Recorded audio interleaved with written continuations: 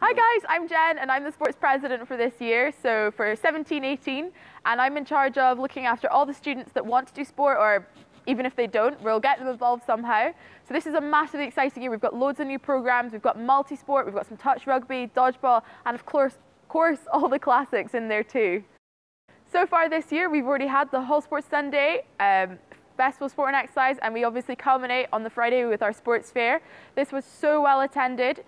We had over 1,000 people through the door, and we've had about 900 people sign up for clubs. And of course, we had our showcase basketball match afterwards, which our own Ali McDermott scored the final point to win. If you want to keep in touch with us, we actually have a Snapchat for live updates of scores during the days on a Wednesday or at the weekend. We also have a Twitter account. We have an Instagram, of course, and our classic Facebook page. You can also email us or any clubs with the club name at hw.ac.uk. This year, we're going to make a massive point of trying to support everyone's team. So, like I said, at Sports Fair, we had basketball playing against Stirling, and the support was outrageous. This year, I want to see people down at rugby. Let's support the archery guys. Let's see the netball girls absolutely smash it. There's sports on all the time, so do keep in touch, see what the fixtures are looking like, and come and support whenever you can. So this year we've got our Warm-Up Wednesday event, which actually used to be called the Orem Invitational for all you oldies. And then we are moving on to the Ceilidh on the 13th of October, which will be on, trackside entrance at Murrayfield in the big grand stadium.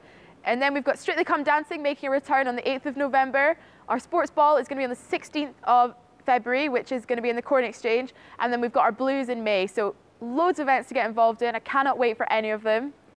So of course I couldn't do this by myself, but I don't have time to introduce all of my ambassadors and club committees, so we'll just go for exec. So we start with Amber. She's our VP. She hails from badminton and netball. We then have Ali McDermott, our healthy body, healthy mind exec. We have Jane Benson, who's our charities exec. Callum Jones is on communities. Ewan Broderick is on promo.